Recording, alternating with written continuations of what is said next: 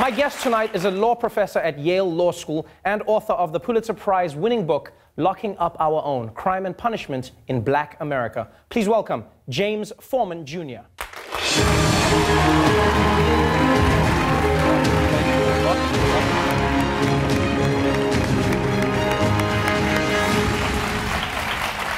Welcome to the show. Thank you.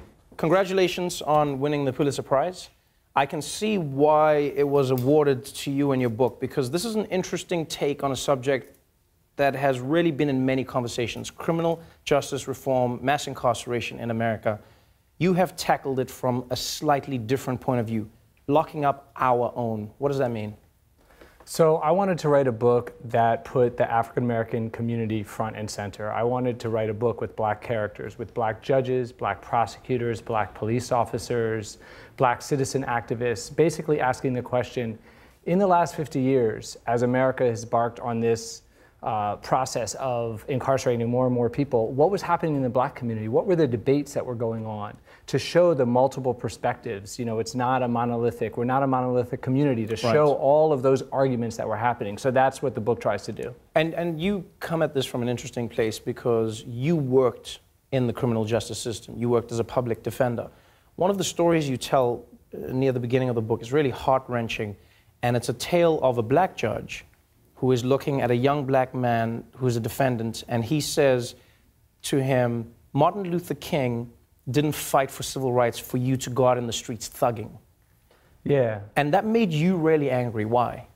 Well, it did. I mean, my client was charged with possession of a gun and possession of a small amount of marijuana. It was his first arrest. I had a letter from teacher and counselors at his school attesting to his character. His mother and grandmother were there in court. I was asking for him to get a second chance. Right. And the judge gives him this speech where he says, listen, you might think your life is tough now, but let me tell you about what it was like back in the day, back in Jim Crow. And he reads in this speech.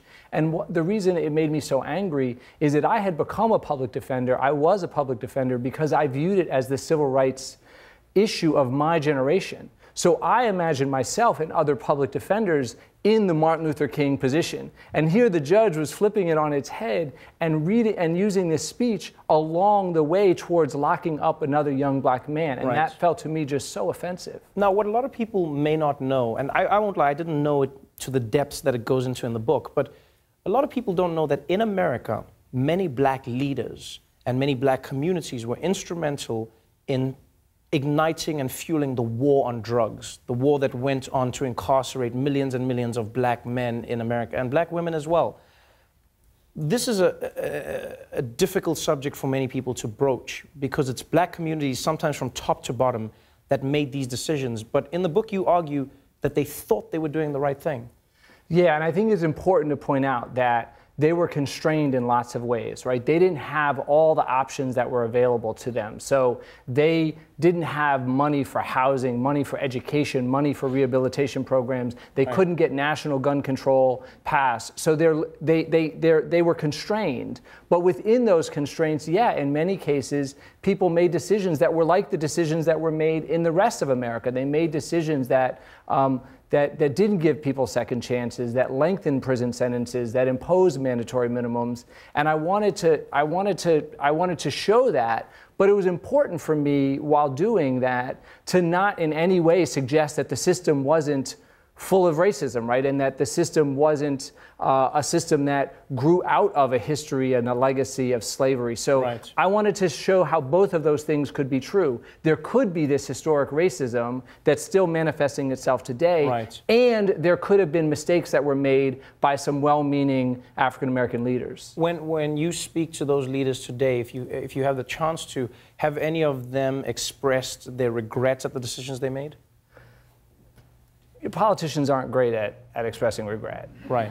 So some that have stepped out of office have said, you know, we got caught up. Right. It was a terrible time, right? The homicide rate tripled in the 1960s in this country, or it tripled in DC, it doubled nationally. In the crack years in the 80s and 90s, it seemed like every day in cities like DC, New York, Atlanta, Detroit, you know, people were dying, multiple people a day. And that made communities scared, and that made politicians want to respond. Right. And yeah, they've said, some people have said to me we went too far, and some people you can see are now choosing a different approach. Eric Holder is a great example. Right. He's featured in the book as somebody that pursued some of these policies, and now he's really leading criminal justice reform. When you talk about criminal justice reform, though, what does that mean? It seems like a term that's used broadly, but what are some of the ideas that you genuinely believe would alleviate the problem of having an entire population of some countries incarcerated within the United States? Well, so first of all, we have to get rid of mandatory minimums. We have to shorten prison sentences. Right now, the maximum that you can get for most crimes in this country is double and triple what it is around the world. Right. We have to stop putting people, you talked about Meek Mill earlier in the segment, we have to stop putting people on probation for 5 and 10 and 15 years at a time, and then as soon as they make a mistake, as soon as they miss an appointment with a probation officer, test positive for drugs, you have these harsh judges revoking them and locking them up. Right. And we have to take the money that you save and reinvest it in communities to build the drug treatment programs that we know work if we would fund them adequately, right, to fund the after-school programs that all the research shows work and keep kids out of crime if we fund them adequately. So I actually think we know what to do. It's about building a political constituency to do it, and that is starting to happen. You mentioned in Philadelphia, Larry Krasner, the new DA, he's part of a generation of new district attorneys right, around the country that's saying, you know what? The war on crime has been a failure and we need new approaches. And these are prosecutors saying that. That was unimaginable 5 years ago. It's interesting that there are some DAs who are stepping up and saying this needs to change.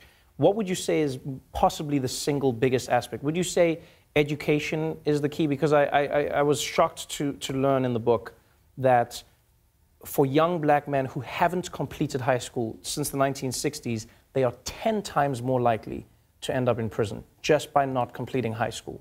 Is that one of the key things that needs to be worked on? Yes, both up front, because education keeps people from getting arrested in the first instance for the reasons you just mentioned, but also there's a whole new movement, which I'm a part of, to provide high quality education to people who are incarcerated. Like, it's going to take us a long time, right? Even with some progressive prosecutors, it's going to take us a long time to get out of being the world's largest jailer. Right. And so while we have people incarcerated, let's provide them high quality education, because the research shows that for every dollar you invest in education of somebody behind bars, we as a society get $5 in return, because crime goes down, recidivism goes down, people are more likely to be employed. So I do think education is, if you had to pick one thing, and one of my arguments of the book is you can't really pick one thing, because there's 50 things we have to do. But if you said, okay, Forman, yeah, I know, but I've got to focus on one, that's what I would choose. It's a beautiful book, written so well, that gives you the origins and the consequences of where we are, and it's deserving of every award. Thank you so much for being on the show. Thank you. Appreciate it. Locking Up Our Own, a fascinating book, is available now. James Forman Jr., everybody.